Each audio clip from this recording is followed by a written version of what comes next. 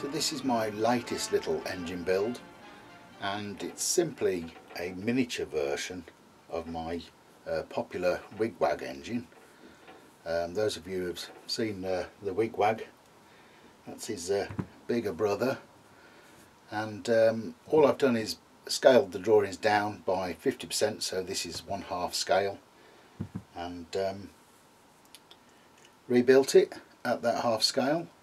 And it's all made from bar stock, flat stock and round stock, and it's quite a cute little engine. So this time it's actually the chassis is made from a piece of 1/4 inch flat brass bar, and then the rest of it just from brass pieces, and it's got a steel, mild steel flywheel which was turned up on the lathe, and then the holes were drilled on the rotary table on the milling machine. The same with the crank disc, that was just turned on the lathe, and then the shapes here were milled out, and it's quite a beautiful little thing. The only difference, I suppose, is the actual the piston, the conrod, and the connector at the bottom are actually all turned from one solid bar. So the piston itself was turned in one piece. So I sort of milled this square at the end, drilled and reamed the hole, and then there was a little bit of extra on the end there, so I can actually get a live centre in there. And then I turned down this shoulder, the actual pin, connecting rod, and then of course the piston on the top, which is 8mm diameter, and it's got a little shaved off area there because when it comes up it just sort of almost covered the hole, so that's just to allow the air to still access the top of the cylinder. And there you go. I'll just put that back together.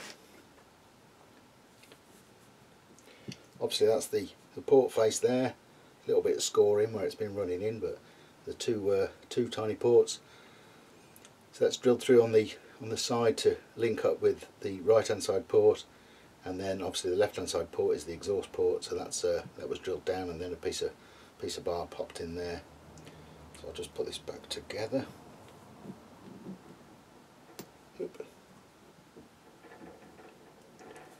It's a little bit fiddly, but once it's in, and then the spring's a little bit oversized.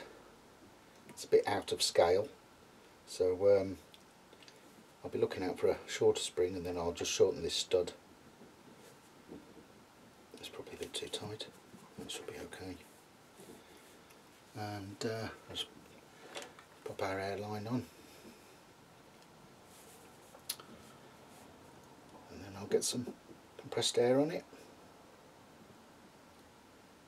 Squeeze that on there, and we'll get it running.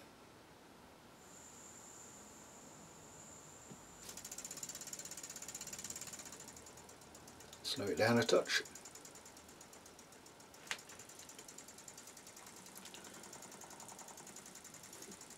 I don't know whether the camera will pick up the sound, but it's quite a quiet little engine.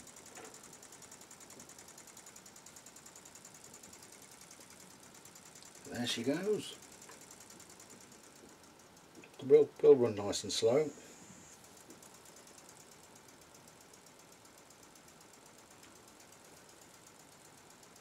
It's a lovely little thing,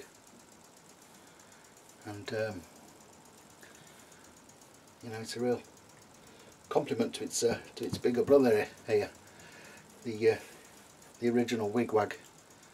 So yeah, it's nice to have a different version, different scale.